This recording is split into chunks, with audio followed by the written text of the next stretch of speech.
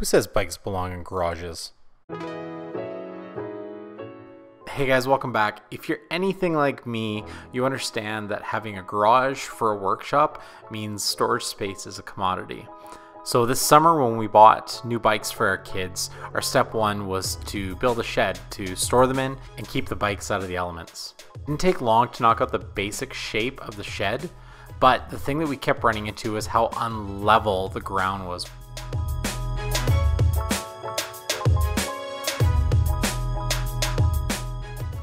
I wanted to keep a consistent pattern of the 1x6s that wrap around both sides and the front of the shed, so I used this chunk of 1/2-inch plywood just to gap everything out as I was going. I used a 2x6 for the fascia around the top of the shed, just to kind of give it a little bit more depth and a little bit more definition between the top and the sides. I literally miscalculated the lumber I needed by 2x4s. So I did use some untreated 2x4s that I had on hand. Because these are for the roof trusses, which will be hidden underneath the roofing material, I wasn't too concerned about them being affected by the elements. Segue to the roofing material that we used, which was this corrugated PVC roof paneling.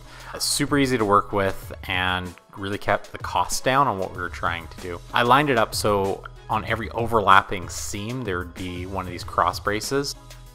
It was recommended to use these special lag bolts that have like a rubber gasket on them just to help seal off from any water leaking through. Once the roof was all buttoned up, I went to cutting out my pieces that I needed to make the doors.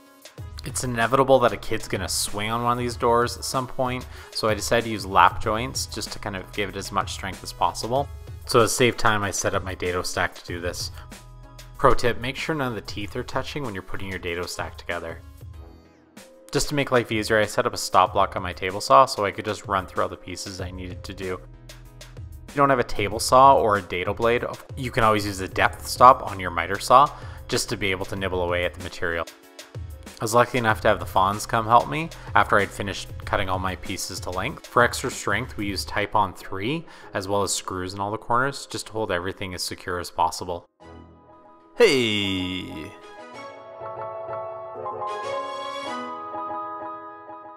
P.S. These self-centering drawer butts from Rockler are the bee's knees.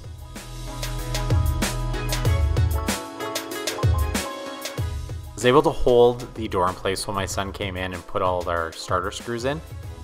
We loosely tacked in the 1x6 that we'd be using as the cladding just to get things started and lined up across the front. Then we went back and forth, just cutting each piece as needed to make sure that the grain somewhat was consistent.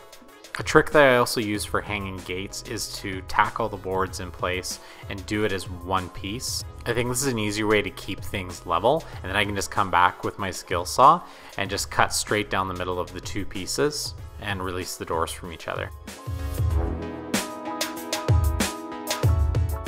For extra strength, we did add some stakes just to make sure that we gave the shed as much of a chance not to move as possible. I cut just little spacer blocks just so I would have some sort of a nailing surface for the last two angle cuts that had to be attached.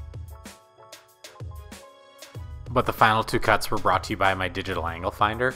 It was pretty easy to line everything up and find the random angle for the 2x6, and then I would just transfer that and line it up with the track of my track saw. In fact, no boards were wasted in the making of these cuts. I was able to get my first piece cut and in place within, well, like 1.5 cuts. Really want to say how much I appreciate you checking out my channel and just spending your time watching the videos that I make. If you would have done anything differently in this build, I look forward to connecting and disagreeing in the comments below. Just joking. I'm pretty happy that we went with this brown treated material as opposed to the traditional green treated boards that you typically see.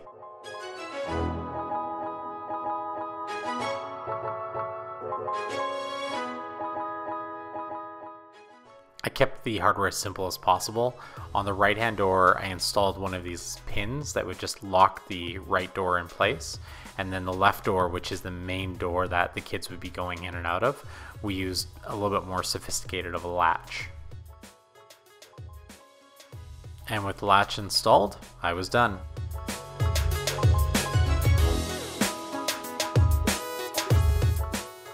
Thanks again for watching. If you guys like what you see, I'd love to see you hit that like button. Until next time, Take care.